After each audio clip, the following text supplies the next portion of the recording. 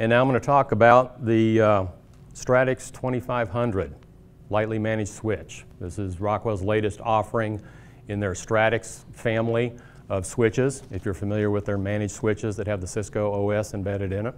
The 2500 is what they call a lightly managed switch.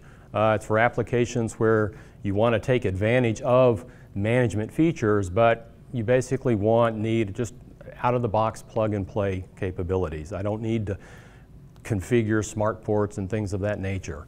You're looking, at the lower level of your network out there, closer down to the devices, where you need to support the VLANs that you have set up, or your multicast broadcast messaging and things like that.